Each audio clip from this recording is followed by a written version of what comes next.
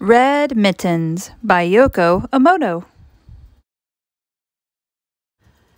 On the way home from school on a cold, snowy day, Mimi said, "My hands are cold. Sis, let me borrow your mittens." Mimi's big sister gave her one mitten.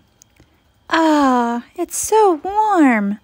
But her other hand was cold. "Hey, sis, let me borrow the other one too, please."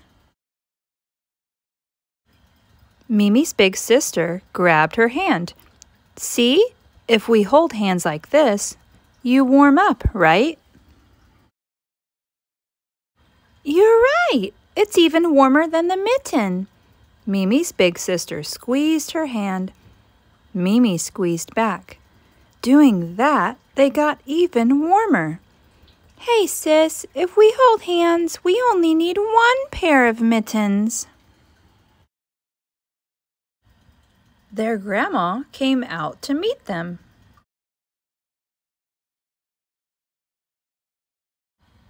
"Grandma, give me your hand."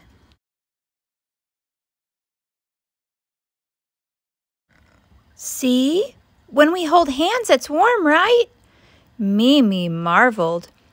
"If the three of us hold hands, we only need one pair of mittens." Mimi turned to her big sister. "Sis, so even if we held hands with Mr. Fox and Mr. Tanuki and Mr. Cat, all six of us, we'd still only need one pair of mittens?" "Yup." "So even if we hold way more hands, we still only need one pair of mittens?" "Yup."